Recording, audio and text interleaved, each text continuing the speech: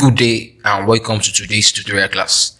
My name is Oluwatumbi Blessing Olalekon, the founder of MAEKLL Tech. Alright, so for today we'll be looking into the problem as displayed on the screen. We are to draw the development of the curved side of the frustum of the cone shown in the figure below. The cutting plane RST. We are to take JJ as the joint line, that is as the seam for the development. Alright, so the very first thing we need to do here is to first of all reproduce the question as displayed on the screen right there. So and to do that, my very first procedure is to project a thin horizontal line in this order as you can see on the screen. Okay, after doing that, I'm going to actually produce a vertical line, okay, cutting across that horizontal line like this, in this manner also, like this. All right, so after doing that, my next procedure right here is to we are told that the base of that cone is 80, so I'm going to pick the radius of that diameter. That will be radius 40. Since the bottom is diameter 80, radius 40. With radius 40 sitting at this intersection, I mark left and what and right. Okay, having that in that order right there. So we are told that the height of the cone itself is 112. So I'm going to pick height of 112 first of all, like this.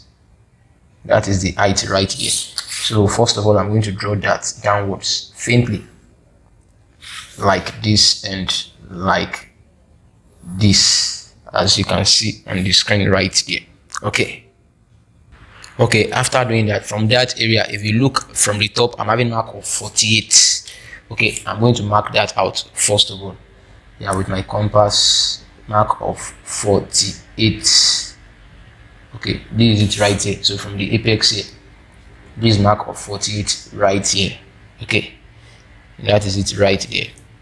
And also from the bottom, I'm having mark of 18. From the bottom, mark of 18. So this is 18 here, and from the bottom, mark of 18. That's 18. So that mark of 18, I'm going to project that first of all horizontally towards my right hand side. Okay, this way it touches my distance here. Okay, now take note of this. Okay, so from this mark of 48, a line was subjected at 30 degrees. So with my 30 degrees set square from this mark of 48 right here, you see. So from this mark of 48, I draw towards the top like that. So I'm going to make it bold to mark of 48 right there, as you can see on the screen. Okay, so then after that, so from where my 30 degrees line touches this area down to mark of 18 right here, I draw boldly also downward. Okay, in that order. Then I can now thicken this all the way to the bottom. So this one is going to be hidden from here. Okay, then likewise on this axis also hidden from here, then thick down here. Okay, and the base right here is going to be thick also, like this. So after doing that, let me create something of mark 10. Okay, with that mark 10, I'm going to produce that faintly horizontally like that. Okay, after doing that, let's produce our plan. So to produce my plan, I'm going to pick half of this elevation here. Okay, standing right here, please take note of what I'm doing right here. Standing right here, I marking that. So coming to this point, I produce my circle. So after producing my circle, I'm going to divide this circle into 12 equal parts. All right, so I'm going to ensure this vertical line reaches the bottom here. So I'm going to divide it into 12 equal halves offline. Okay, I'm going to divide that offline. Okay, so after dividing it into 12 equal halves, I'm going to do my numbering from this area clockwise. 0, 1, 2, 3, 4, 5, 6, 7, 8, 9, 10, 11, then 0 over what? Over 12. Okay, so I'm going to actually provide the full plan right here. Okay, I'm going to create the full plan right here. So, and to actually get that, my first procedure is to actually produce this. So from mark 0 and 12 upwards, okay, 1 and 11 are on the same vertical plane. I project upwards to the base of our code. So 2 and 10 are on the same vertical plane. I project upwards. Okay, 3 and 9 already projected. So 4 and 8 I project upwards. 5 and 7 I project upwards. Then mark 6 I project upwards. Okay, so as it is now, from this area, mark 6, this is it. Okay, so mark 5 and 7, I'm going to align it to my apex and draw faintly. Okay, as you can see, so this is where it actually touches my the section part. Okay, the cutting plane, this is where it touches the cutting plane. So likewise, part 4 and 8 projects to the apex. Mark 2 and 10 faintly I project to the apex. Then mark 1 and 11 I project faintly to the apex. Okay, so as it is now, where each of these lines touches this cutting plane, I'm going to bring it downwards. So first of all, mark 0 and 12, this is where it touches the apex. So from that area, I'm going to project a thin vertical line downward. So it touches this. I'm going to asterisk this right here. So next is mark 1 and 11, which is this. Okay, so from where it touches it, I'm going to project it downward vertically. So for 1, this is it right here for 1, and this is it right here for 11. So mark 2 and 10, this is where it touches the cutting plane. So I'm going to project that also downward vertically, faintly. Ensure it is faint. Okay, faintly. So mark 2 and 10. Okay, next is 3 and already there. So next is 4 and 8 right here. So mark 4 and 8, this is where it touches right here. So from that area, I project downward. So this is where it touches line of 4 and line of 8. Likewise, mark 7 and 5, this is where it touches the cutting plane. From here downward. So this is where it touches mark 5 and mark 7. Then mark 6, this is where it touches our cutting plane right here. So from that area downward, and mark 6. Okay, yeah, I need to be careful. Okay, this is mark 6 right here. So from that area, I'm going to pick my French curve and join each of these points all together with my French curve. All right. Okay, so that is the shape gotten from those points. Then I'm going to actually thicken this. Yeah, I'm going to make it bold now. Okay, making this bold. All right. So since this one is actually sectioned, so I'm going to pick my 45-degree set square and section this area here. Okay, like this.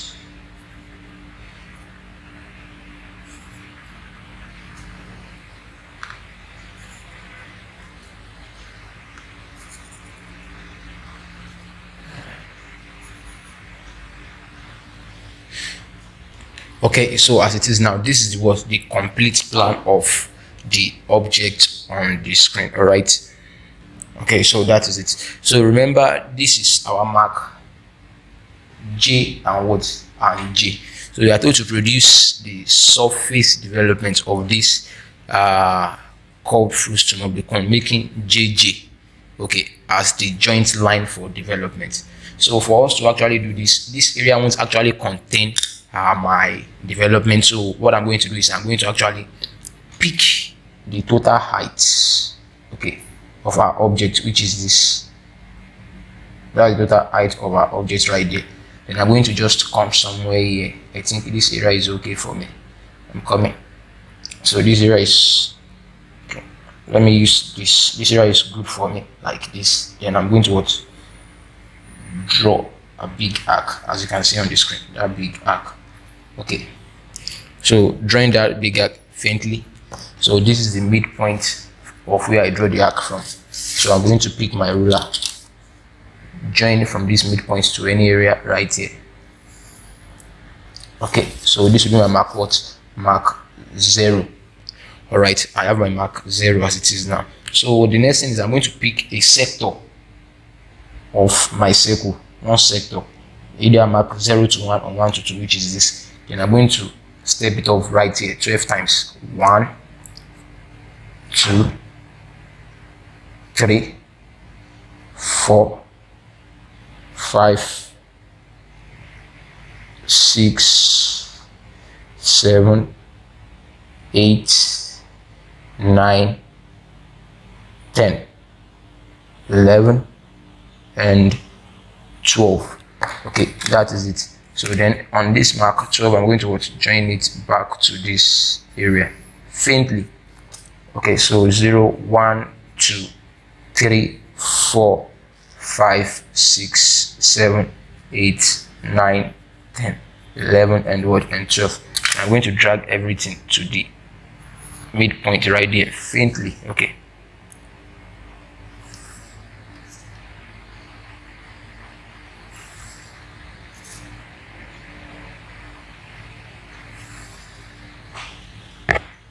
Okay, so after doing that, what is the next procedure? What is the next procedure? So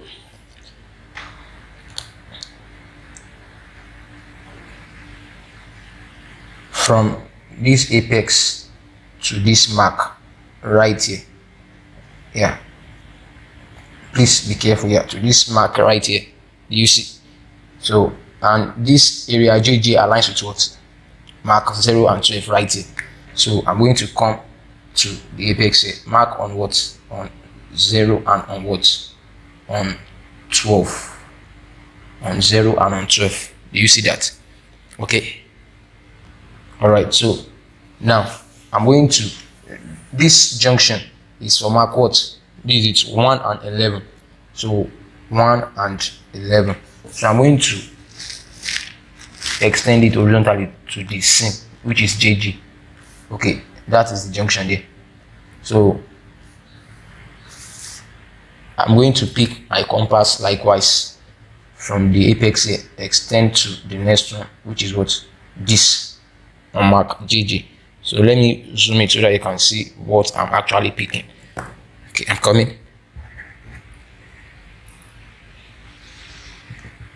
Yeah, so take note from here to this. So this is what I'm picking right there now, to there. Okay, the first one was this first mark here, the second one was what? This next mark here. So with this now, I come to this midpoint here. Okay, this mark 1, you see, I mark it on mark 1 and 11 right here. Okay, I'm coming.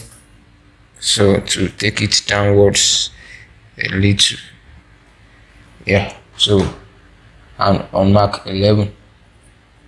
That's it, on mark 11 right there. Okay, so I'm going to project the next one, that is mark what? 2 and 10. Okay, 2 and 10 like this. Then I'm going to what? Come right here, pick on the same on mark JJ 2 and 10. So coming right here on mark 2, that's it right there, and on mark 10, this is it right here. Okay, next is this, which is was 3 and 9. So from here I drag to JJ. Okay, so from this midpoint down here, that is 3 and 9 right there. So from here I mark on what? 3 and what? And 9. Okay, next is this, which is on what? You see, on 4 and 8, as you can see. So I'm going to what? Project to that edge. Then pick my compass, and that's it right there. 4 and 8, that's it. So standing right here on mark 4 and on mark 8, as you can see on the screen. So next is this, which is what, on 5 and 7. Okay, this to JJ. Alright, so from the apex, pick that length, that's it right there. So right here on mark 5 and what, and 7. Then mark 6, which is the last mark here. Yeah, so horizontally, yeah, so to JJ. So from the apex to mark 6, which is this. Then standing right here, and I mark on what, on 6. So as it is now, I'm going to pick my French curve, join each of these points together, then what, drag it there. That is it with my French curve. Okay, so that area already joined. And I'm going to pick my ruler from this edge down there. Okay, from this edge down here. So this is J, J, J, J. I'm going to pick my compass from right here, okay, to this very area here, and what, and thicken this out. And I'm going to thicken it out, as you can see on the screen right there, thicken it out. Okay, so that is the production of the curved frustum of this truncated code. All right, so my name remains Oluwatumbi Blessing Olalekon. Kindly ensure you subscribe to this YouTube channel and also refer it to your friends who might be in need of it. Okay, so you can also reach out to us for more educative videos like this, assignments, practice questions. All right, and also for tutoring. Okay, thank you, and please ensure you like and subscribe, yeah, to this YouTube channel also, and refer to your friends who might be in need of it. Thank you.